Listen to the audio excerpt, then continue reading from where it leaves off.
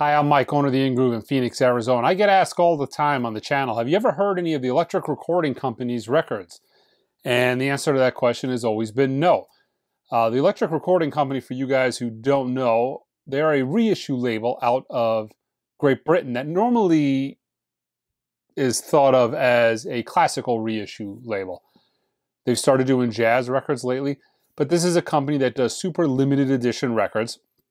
They do 300, no more than 300 of any particular title. A lot of cases where they do a record that's in mono and stereo, they'll do 150 of each. So there's no more than 300 of that particular title in production. They're super, super limited. They do it on a restored valve, vintage valve, Ortofon valve gear, if I'm not mistaken. You know, and they do the old school printing process. You know, it's a high quality presentation. And they announce them, they immediately sell out in minutes, and I've never been able to purchase one. One of my followers here on the channel contacted me and said, you know, would you like to make a trade for a Music Matters record? And I said, yeah, and he told me what he had, and we made a deal for Sonny Rollins, Way Out West. This is actually my favorite Sonny Rollins record. So, got the record. He said, wait, I'm getting a shipment from ERC coming in. Go ahead and wait. I'll ship it to you in the original box. I think, this is a good idea because it's going to be some, bulletproof box that you would ship a record that costs a little over $400 US. So, I have pretty high hopes at this point because you're talking about a $400 plus brand new record to get one of these things shipped over from the United States. So I get the box. Box looks something like this. This is the box. So box comes, ERC logo. First thing I notice is it's kind of loose inside. Well, I get the record and it is sealed. It comes in this electric recording company, kind of a Laserdisc type sleeve, which I'm not a huge fan of because these actually, if you've ever stored anything in one of these types of sleeves long term, they cause bag rash on vinyl. So not the coolest thing to see right out of the box, but inside you've got, the nice tissue paper over it. And I'm thinking to myself, this is quite a package, limited number sleeve, limited number edition, your edition number out of 300. And then I get the record. And I'm immediately drawn to the fact that the record sleeve is like super bowed, okay? So I notice it's super bowed, and then I notice right on the top, I don't know if you can see that, there's a 4-inch seam split. And I'm thinking to myself, oh man, I contacted the guy who sent it to me, and I'm like, at first I'm thinking, he packed it wonky. It was sealed, the record was sealed. They seal it with this this outer security seal, that kind of wraps over the record. Thinking to myself, he kind of sealed this thing a little wonky. Maybe it got blown out. So I contacted him and he said, let me contact ERC. And he contacted me a little later and said, they're sending me another record. I'll send that to you when I get it. And I'm thinking to myself, well, this is kind of, that's good. You're paying an ungodly amount of money for a reissue record. It should be, really perfect. So I get it, and it is sent in the exact same box. Now this time, it was never even opened from ERC, but it's the same story. Big difference is, a bunch of cardboard filler pads. Big difference is now, the record is stored a little bit differently. It's still brand new, but it's stored in its outer sleeve behind the record. So there's no seam splits. Get the record out, tissue paper, the whole 9 yards. We're going same thing. Get the tissue paper. And check out the record. I examine the record. Now, I get back to the first record. The first record had a lot of little micro scratches on it. And, you know, you can kind of, it's going to be, you know, I'm not going to be able to really show it to you on YouTube, but the record had all these little micro scratches because it had blown out the side of the paper inner, and, you know, it was rubbing, poking itself out of, you know, the outside of the jacket, and it was kind of scratching up the record. So they sent the record as well. Well, I got the new record, jacket's fine, and now this record, nice and clean, no issues. But then I notice at the beginning of track, let's see here where we're at. I'll put a picture up of this too. I'm noticing at the end of side 2, there's like bubbles in the vinyl. I'm like, you gotta be kidding me. This is a $450 product. What's going on here? This is insanity. Okay. Contacted the guy, you know, and I feel like a turd at this point because, you know, I'm not happy. I'm sending, you know, I'm doing a nice trade here for a really nice high-end record that I know is going to come out of the package perfect because, you know, it's a high-end Music Matters record. They've all come out of the package perfect. Very, very seldomly is anything wrong. So now I got this back-to-back issues. No fault to the guy who traded it to me because at first I thought maybe the packing was a little wonky, but it wasn't. It was the exact same packaging that ERC uses to ship these records around the world. And I'm assuming, presumably, with no issues. Although this is not the way I believe you should pack records. Records need to have pressure. I would do cardboard and I would tape it. This way there's nothing moving around. Movement is a problem. Movement causes damage. But I email him back and I'm like, you know, out of these 2 records, I'm probably going to get, you know, I got the good jacket and I'm going to get one that sounds good, and we'll put it in the clean jacket. Well, I get home and I put it on, and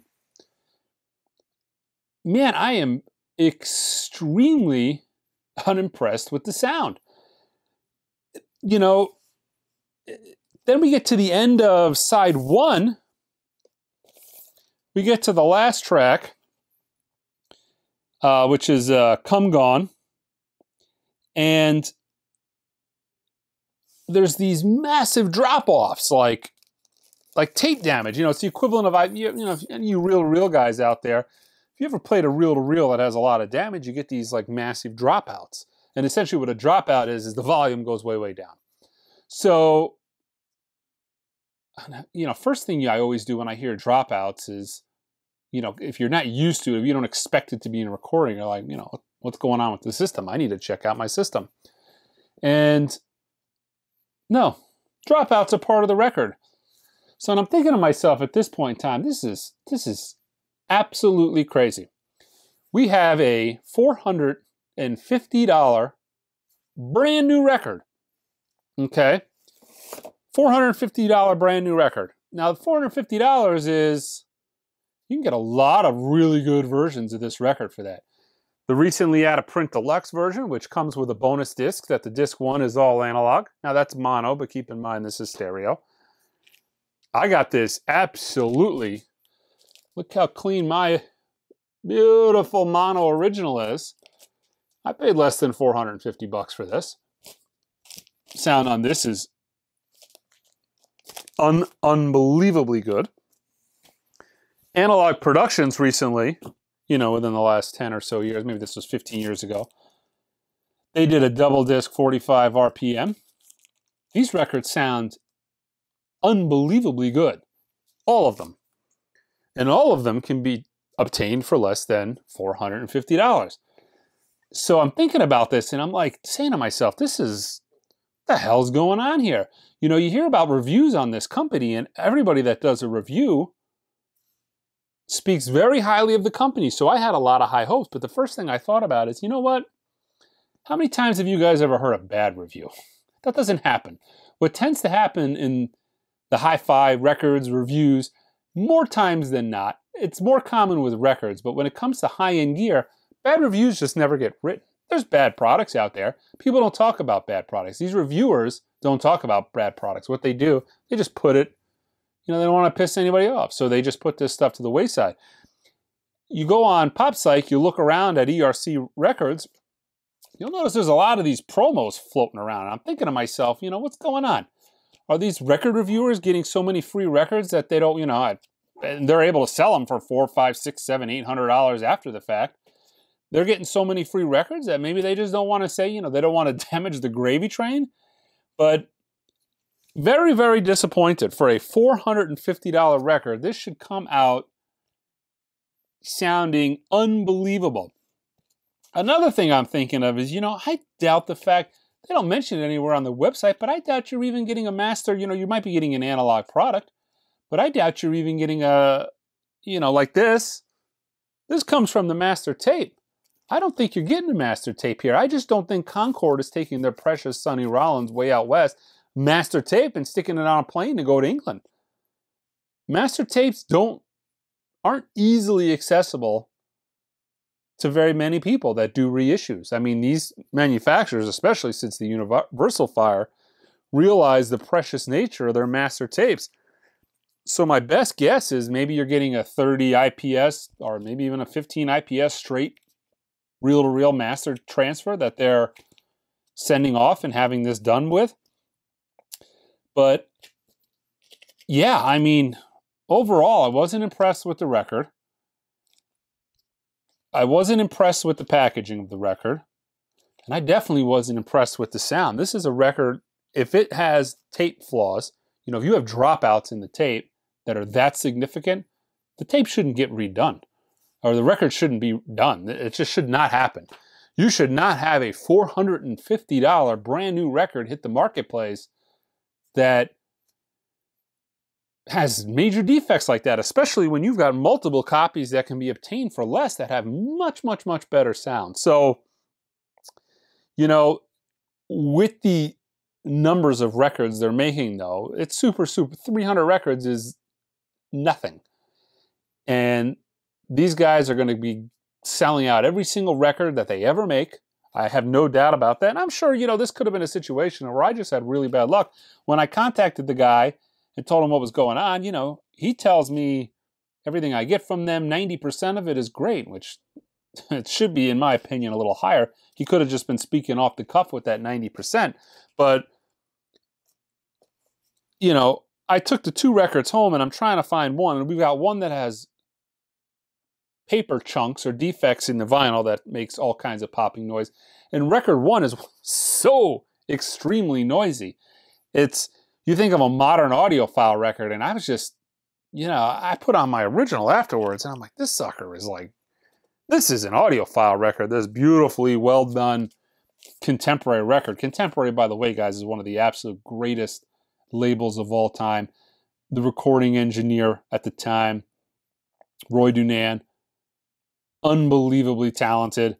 The stuff that was coming out of contemporary in this era is just, you know, it's unbelievably good. It's on par with, you know, Van Geller and the best mastering, you know, the best recording engineers of all time. That contemporary label is fantastic. So, yeah, I mean, it was noisy, made by a defective tape, with a defective tape, and it was, yeah, it was not so impressive. So I don't foresee myself becoming, I don't know how I'm ever going to get another one of these things to review, because I'm definitely, at this point in time, I'm not forking out $450 for one of these things.